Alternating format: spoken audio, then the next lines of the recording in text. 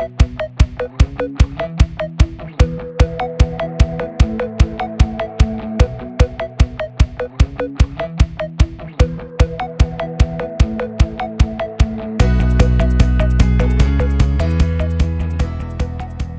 think what's valuable about Duke Anesthesiology in the end is really its commitment to career development. It's not just about the 4 years you spend with us. It is about the rest of your life. This is the crown jewel. The residency is the heart and soul of education in our department in this institution. I chose Duke primarily because the people who are here. The best advice I got starting this process was to find the people that you wanted to surround yourself with and who you wanted to become. And between the staff, the faculty, the leadership here at Duke, I just saw so many examples of the type of doctor I want to be. Duke anesthesia program is definitely ranked in the top 5 of the nation.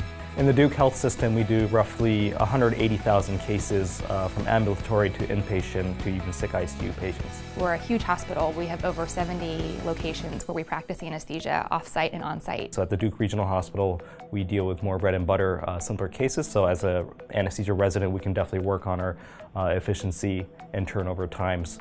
At the regional hospital as well, efficiency is very key because they do a lot of ambulatory surgeries. We also do a lot of regional anesthetics and blocks there. At the VA, the veterans have their own sick population and a lot of folks that have had war-related injuries, so they also constitute a very unique population that we get to take care of. And of course, here at Duke, we have the spectrum from very healthy to very sick patients. We've very purposely kept our residency program mid-sized or medium-sized, so as of last year we have 15 spots per year for residents. And the combination of so many complex cases with a medium-sized program is that we really have our pick of which cases residents get every day. And the chief residents will sit down the night before, go through the cases, and assign residents to cases to maximize educational value. So we take a lot of pride in that. When I was interviewing for programs, I wanted to come somewhere we see lots of really sick patients, and we definitely have that at Duke. We do basically every single transplant: hearts, lungs, livers. First week of cardiac, I had already done a lung transplant and a cardiac transplant. I'm a researcher. I did a PhD up in Boston before I came here. And so I needed to be in a program that could support my research as well as my clinical training. And there aren't that many, maybe 4 or 5 in the whole country, and this one was by far the best fit for me. I think that this is a department where mentorship is just really taken seriously. And so you're going to have a lot of different mentors for different aspects of your career. And that's just the nature of things here.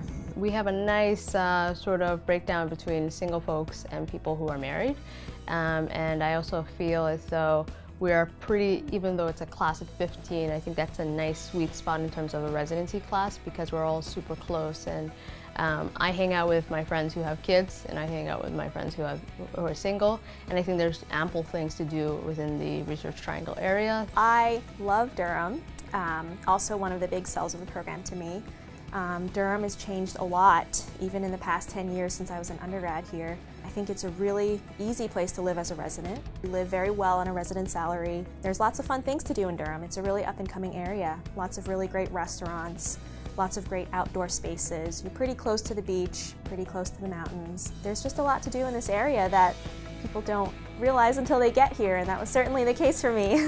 Social calendar is insanely full. Like, I can't even make it to all the stuff that they have planned. There's at least one thing a month. There's just tons of stuff. We have a yearly event at the Durham Bowls Park every year where we rent out an area and have our faculty, staff, and residents and fellows join us.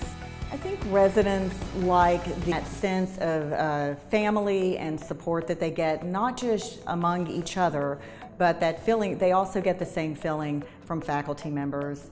Having a medium-sized program in a large department in an even larger medical center affords residents the opportunities of being well known by faculty, of being approached by faculty, mentored by faculty, guided by faculty, and again, not just through residency, but throughout their careers. It's not just about showing up to work and getting the job done. There is an element of compassion that falls into it, compassion to not just our patients, but compassion to each other, and trying to see how we can build that family, because we want the family to stay together for years. I need every member of that family to build that 100-year vision. Go Duke! Go Duke! Go Duke! Go Duke! Go Duke! Go Duke! Join us here at Duke.